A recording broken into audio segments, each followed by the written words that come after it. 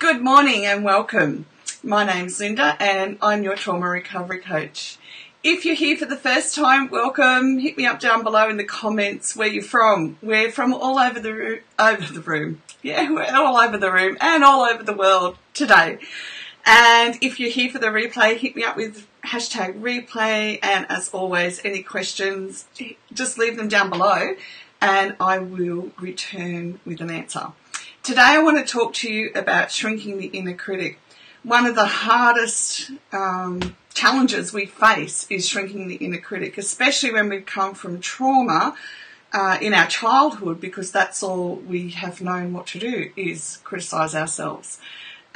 In order, we believe as a child, because we don't know any better, in order that we can feel safe. It keeps us on, if I'm aware of what I should or shouldn't do, then I'm going to be safe. And certainly for me, it was perhaps I won't be the subject of abuse or my family won't be the subject of abuse. Okay, so with today's list, let's begin. Now, this all comes from Pete's book, okay? Now, I do the videos because one of the things that happens with complex PTSD is that we become more visual. Pardon me, we become more visual, and oftentimes listening to the videos over and over helps people take it on, get the information inside, absorb it, okay? Now, Pete is one of the foremost people in this area, especially with all the practical information. Okay, so one of the things we need to become aware of or develop an awareness of within ourselves is perfectionism. And in order to combat it, we have to learn to tell ourselves, I do not have to be perfect to be safe or loved in the present. Now think about it, how overwhelming the trauma is. And I know for me, the message that I got from a very young age was be perfect and maybe I'll be safe. All right. So we, as an adult, we combat that by becoming aware of when we're triggered, looking at whether I'm believing I have to be perfect in this moment for everything to be okay, all right? And also perfectionism can build into us a space of I can't let anyone in, because if I do, they'll see how damaged I am, or they'll see that I'm not perfect, really is the simplest explanation. And the other one too is perfectionism makes us build walls, all right, because we just walk through life feeling unsafe.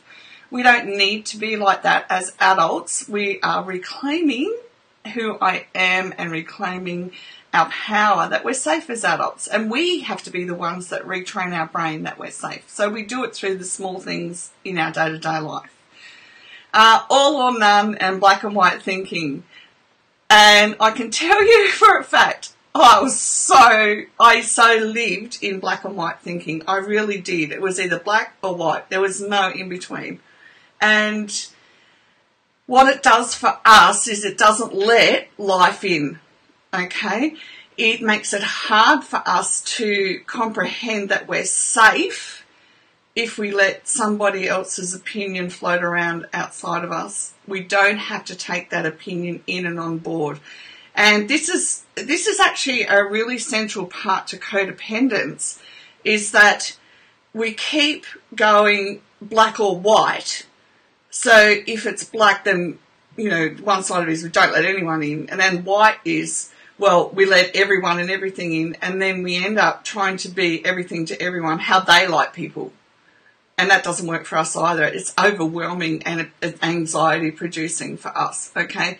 So what we need to do is build that awareness into, I reject extreme or overgeneralized descriptions, judgments or criticisms. But you're allowed to have your own opinions. You're allowed to have what you're working with at the moment, and it's allowed to be flexible as well. All right. So, you know, in the past, as I've gone through a growth stage, people say, oh yeah, but you used to be like that. Well, I did, but I'm continually growing and learning, and now I have a greater understanding of who I am and where I'm going. So yeah, I was once like that, and we need to feel okay with that. Don't worry about anyone else, because we see that we are becoming more well by pursuing our path, okay? one day at a time. Self-hate, self-disgust, and toxic shame. Now, I used to think, I don't have shame, all right? I don't feel ashamed of who I am. But the problem is it goes right down to our spirit in order to try and keep us safe, okay? So in order to feel how toxic shame has impacted us, we need to build an awareness in to ourselves, right down to our spirit, okay? So I commit to myself. I am on my side. I am a good enough person. And you'll find that when you begin to recognise the perfectionism as well, you realise that I am good enough. So today is a prime example of this. For me, I've gone to gym, I've done dishes, I've had a shower, but because I, the adult, is pushing and pushing to go forward, my whole brain system starts with the perspiration and the anxiety. And as you can see, I don't know if you can see now, but I'm dripping, not just from having a shower, but because my whole physical system's going, you know, go and hide, go and hide, go and hide. You're not perfect, you're not composed. Well, look, it's just not going to happen. We don't get composed and then live life. We live life and our body and our brain get used to the fact that I'm sitting here and I'm talking and we're safe, okay? The shame will come up and out. It's toxic. It comes up and out. We drink water, we get rid of it.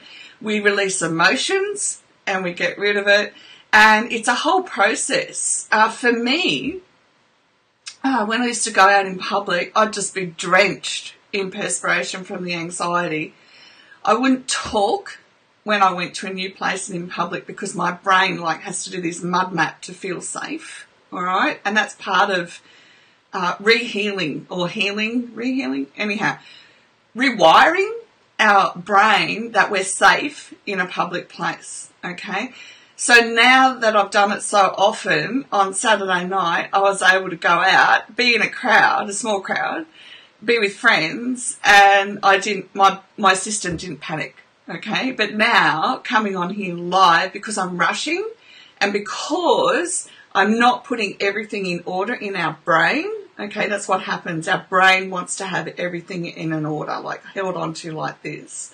It's like, you're not safe, you're not safe. It triggers.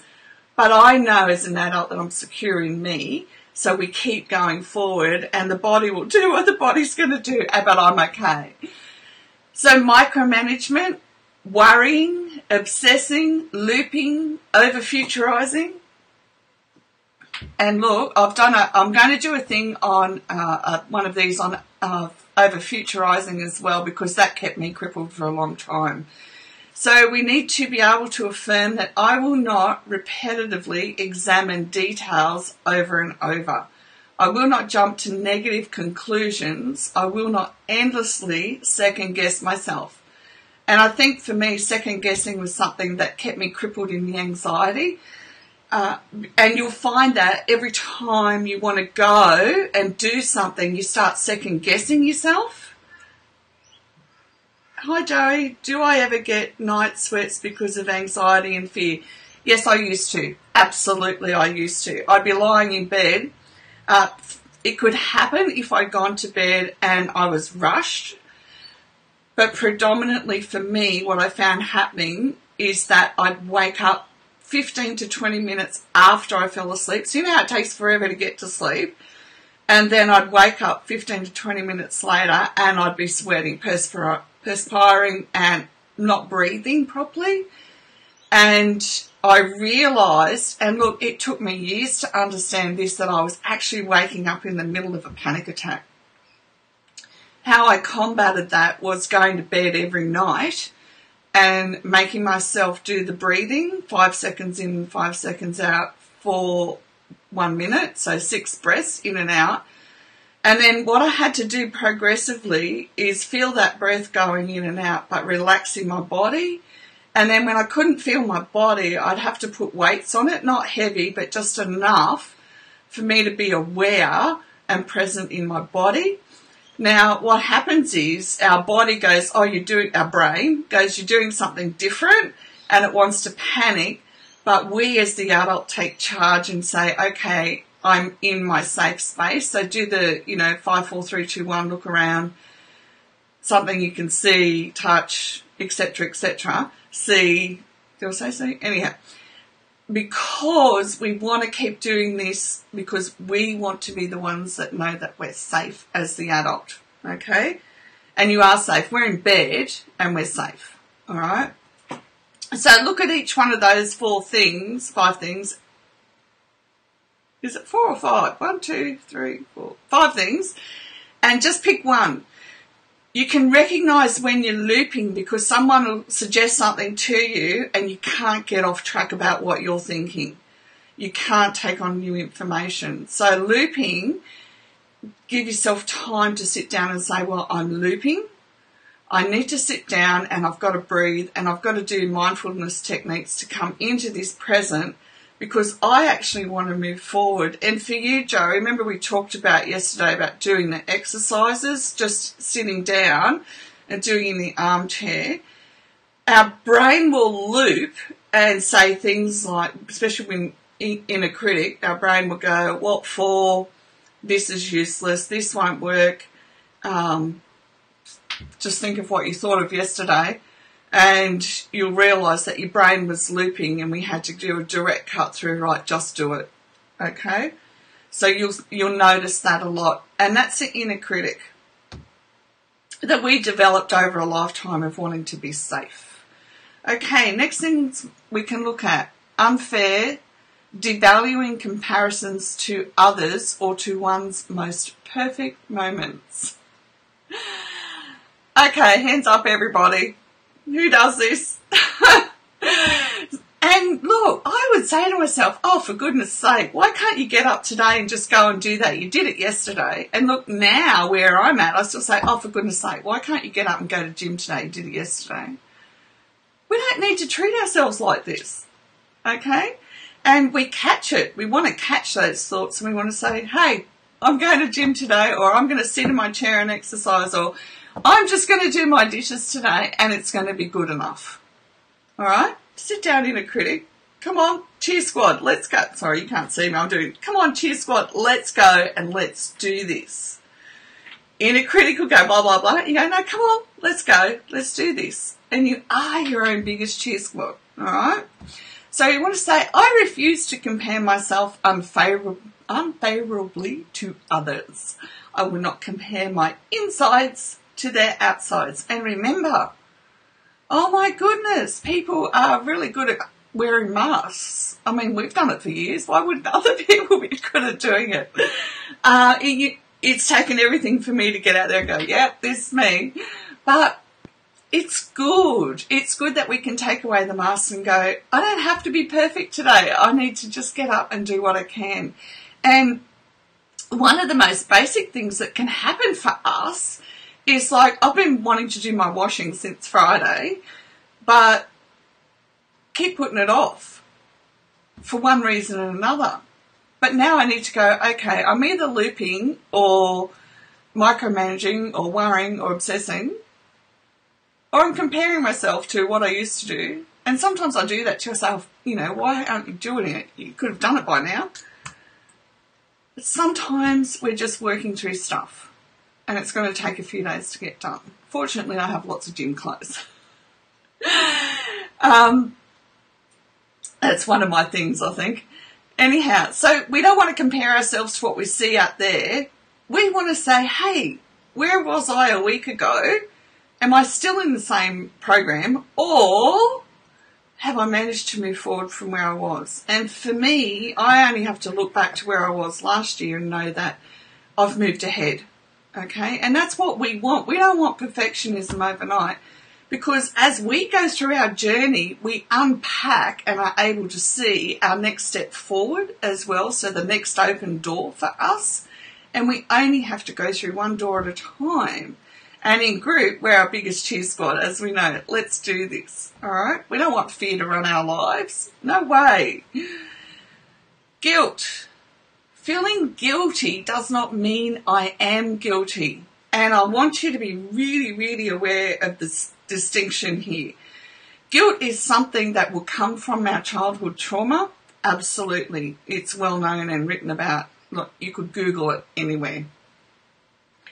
But we have to make a distinction between just because I feel guilty doesn't mean I am.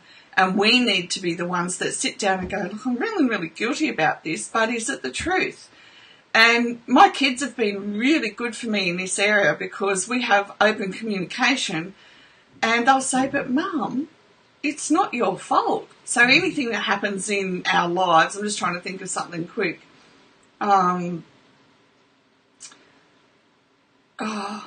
It's hard. 3 kids, so something happens in their life, okay? Could be anything. And then I say, oh, I'm so sorry that's happened. You know, I feel really bad about that. You know, I'm blaming myself for what's happened in their adult life. And they say, Mum, it's not your fault. And I have to sit back and go, oh, yeah, they're adults, you know. And it's the same for us when we look at what happened to us. It's like, oh, yeah, it's not my fault. I didn't make those choices, okay, that adults made. I didn't make those choices. I don't need to feel this guilt. Unfortunately, guilt can be like automatic pilot. It just switches on. But as we work through our inner workings, it does get better and better. I can promise you that. Okay, overproductivity, workaholism, busyholism, definitely guilty. My son who lives with me now is like, Mum, just slow down. And I am learning to slow down. And I've got to tell you, it is a learning process to teach ourselves to just slow down. Part of it is that we live with a feeling that we have to have everything in our external world under control to feel safe. So we learn to slow down. Think of it this way. How often are you running into things? How often, look, I used to run around perpetually with bruises on my shins because I'd always be bashing into something or another, or I'd have bruises up my arms because I was always hitting something. And that's because we're not present in this moment and we have no peripheral vision happening out there at all. So we need to build slowing down into us, becoming conscious of when we're trying to do too much, okay? Something that I will probably work on for the rest of my life, if I'm honest, but I'll get there. Harsh judgments of self and others / name calling. Harsh judgments of others, again, it comes down to wanting to be safe. So we catch ourselves if we are doing that. It's not, I found personally, it's not something that I do very often, but I definitely used to do it. And when I do it now, I pull myself up before the words come out of my mouth because I don't know their path or where they're walking. And if the words come out of my mouth now, I sit back and I take a good look at what I need to understand in my life. All right? So it is all part of self-compassion as well. If I'm being hard on somebody else, you can guarantee that I'm probably being just as hard on myself. All right, that's a lot of information to take in today. So just choose the one thing that popped out for you. Take notes. Take the notes to your therapist or trauma coach, all right, because you want to work through and gain personalised strategies for you, okay? What that means in your life and how you want to go about working through that in order that you can have the change that's necessary to free yourself up even more. Thanks for joining in today. It's been wonderful to have you with me. Remember, hit me up down below, any questions. And also, if you want to come and join group, let me know because it's a free group and we are each other's greatest cheer squad. Bye for now.